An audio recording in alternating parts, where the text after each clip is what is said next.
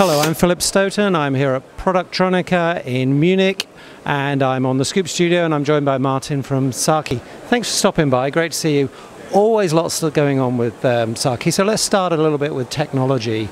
You've got a new AXI machine. Tell me how that came about and how the market's responding. Very right, thank you. So actually this year we are putting on the market new AXI model.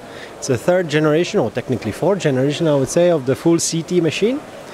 And basically the key points is that the machine is much smaller footprint than the previous one, which had a good reputation I think on the market but was too big. So we downsized the machine a lot, we speed it up, and we are ready to go basically for all kinds of requirements that are coming quite rapidly these days. Yeah. And last year elsewhere you released a new platform. I take it the AXI is on the same platform using the same basic software technology? Yet again, very right. Actually we released unified, it's kind of a unique thing. We have one platform for the hardware and software for all of the devices, for SPI, AXI, AOI, and the X-ray machine itself inherits most of the good points of the AOI machines wherever it's possible. Naturally, of course, the X-ray machine has its own specifics, but it's basically running the same software and it's sharing most of the parts with the AOI SPI, which actually is one of the points for our customers. To make it simpler for the maintenance, to keep the same procedures, keep the same way how to build the program and link the program with other things. Yeah, so that's good for you in terms of managing your supply chain, but it's good for customers that have multiple Saki machines in their line. Is that typical that when someone adopts Saki, it kind of finds its way into various locations in their process?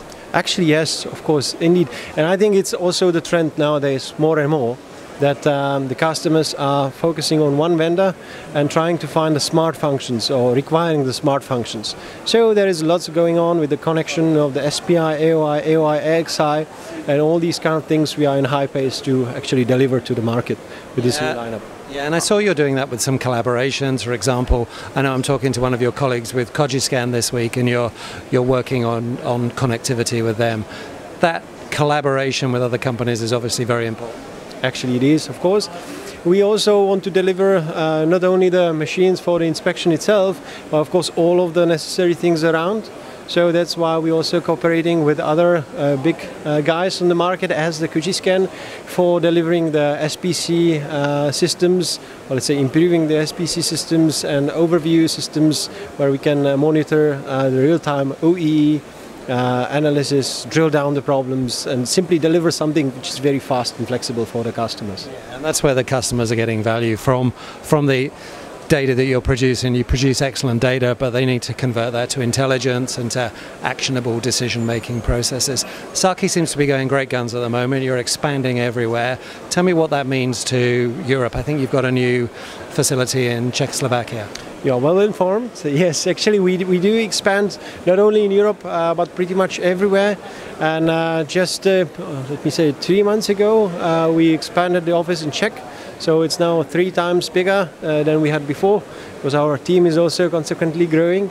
In the same time we have, as actually this is also quite well known I believe, but we have R&D department in Europe as well. So we hired more and more guys for this R&D department, and we are having all of them and all of our team right now in one new facility close to Prague. So it's interesting, and when I look at R&D, it's great that you're doing it globally and you're deploying it because the demands of all the countries are different. But you have to connect that globally so everybody's doing the same thing. How does that work? Do the R&D teams all congregate at certain times of the year? Well, of course, there are many procedures how we share what we do. Actually, it's also part of my job to kind of coordinate what we do in Europe for the R&D, for the new functions. And of course, we communicate together with our mother in Japan and with other regions.